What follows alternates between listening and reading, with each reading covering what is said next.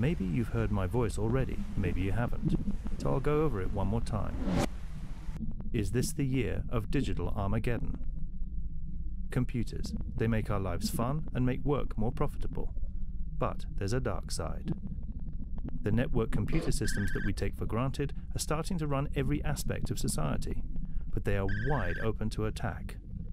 Governments, corporations, you, me, the whole world can be brought to its knees with a few malicious keystrokes. By fraudsters, by hackers, by terrorists. What the experts are saying is truly terrifying. So here's the next of the 7 deadly sins that are leading us towards digital Armageddon. Wireless networks, aren't they great? No cables, no hassles. But if it's easy for us, it's easy for them. We're still getting the internet generally in the home through a wire, unless you're subscribing to a cellular type service. But what we do now is we take that wire, we put it to a wireless router, and then we have wireless internet throughout our house. And the benefit is convenience. The ability to get on the internet and do what you need to do anytime, any place, anywhere. The downside is open access means everyone's abusing it. If you drive around and open up your laptop and see how many unsecured connections are available at any given point, most people are not taking the most basic precautions. It's like not locking your front door. They're just not doing it.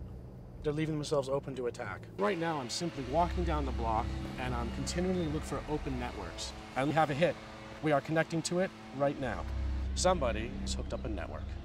It's unsecured and my laptop immediately connected to it. The key lock lets you know that this network is secured.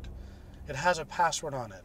Those without a key that say unsecured wireless network require no password.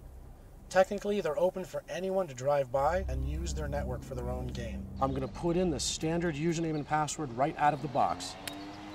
Voila, we're in. Here's the setup screen, security, addresses, passwords. I can enable and disable any functions from here. Now this is very scary because these people have not only told me what they're doing, but now they've shown me the actual address of where all their information can be found. Literally just giving it to me without even trying. People aren't taking the very basic precautions they need to maintain security. Why would I ever need to dumpster dive when I can sit across the street, log into your network and find out everything I need to know about you? There are simple things you can do to stop this from happening. And it starts at home. It starts with people securing their wireless networks at home. It only takes a few minutes to go through the guidelines and put in a password for the network and a password to access the router, which is the main device that controls your network. Wi-Fi intrusion. It's a sin, but only one of 7. There are 6 others that we put together, and if you believe that forewarned is forearmed, go find them.